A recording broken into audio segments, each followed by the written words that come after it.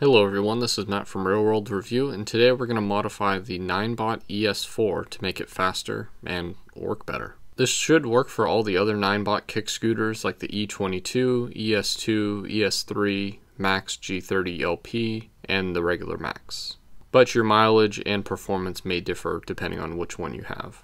In this case, we're doing it on the ES4, and this one has the extended battery, which I don't know if that's stock, but it has the extended battery.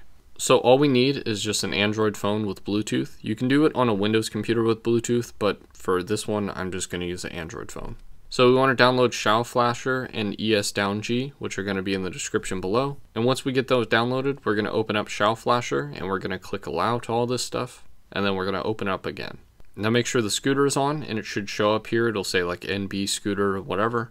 Click on that, and then click I agree to this disclaimer, OK to the changelog, and then make sure it says status connected right here. Next, we're going to look at the software. It's going to say BLE version 1. Whatever. This one is 1.0.6. Normally it's 1.0.9. So what we're going to do is we're going to select 1.0.6 down here, and then we're going to click the flash selected zip file right here. Then you can choose to donate, and if you don't want to, just click the last one and wait a few seconds for this to flash. All this is doing is downgrading the software. If you run into an issue here, leave a comment in the section below because I don't really believe there should be an issue.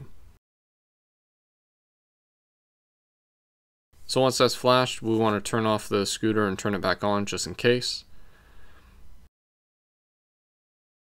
And then what we're going to do is we're going to go into Chrome, go to this website right here, which will also be in the description below. And we're going to click Presets. I normally click the ES4 because that's what we got. And then we click Basics right here. Make sure to turn off version spoofing. And then power and speed, you want to choose what you want to do.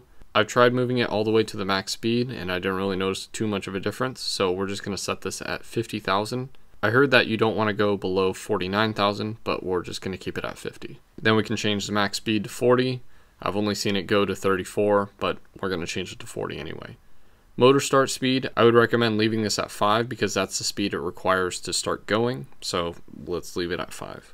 Then this option for KERS, I just left it at stock KERS because personally I don't really know too much about that. And then this bottom area right here where it says no KERS confuses me even more. I'm not sure if unchecking this disables KERS or if it enables KERS or why they would recommend doing that, but either way I unchecked it because that made sense to me. Next is cruise control. You can choose what you want. I recommend leaving it at 5 or higher so then it doesn't accidentally activate at an earlier time. So advanced, you can choose what you want to do. I disabled all of these. And then on the bottom, it'll say wheel speed multiplier. Just leave that as is. And now we're done. So we click finish, time to cook, and then click select app, click the ES-Down-G, which is the app that we're going to use, and click download zip.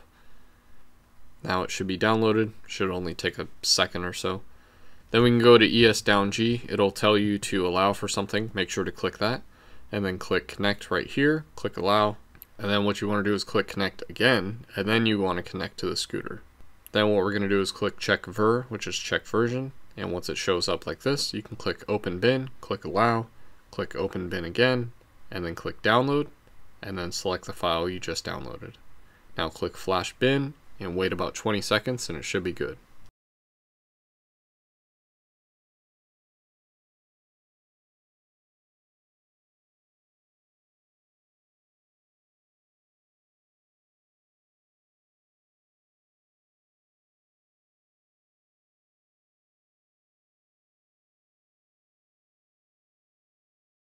And now that we're done on the phone, you're done with everything. So I recommend powering off the scooter and powering it back on, and then you should be good to go.